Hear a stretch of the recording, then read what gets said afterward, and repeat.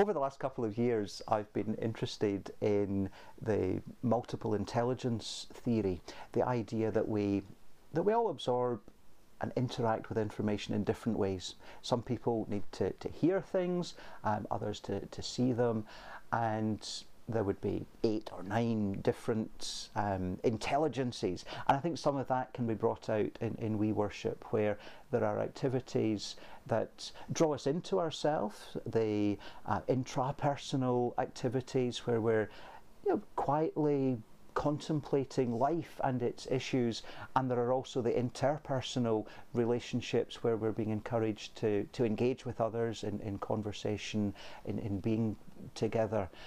Things that are about being quiet and being still, and things that are about movement, kinesthetic intelligence, using our body in many different ways. So those different aspects bring a richness to the multifaceted faces of Messy Church that means that there truly is something for everyone.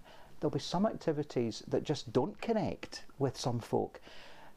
I think that happens on a Sunday morning in clean, tidy church as well.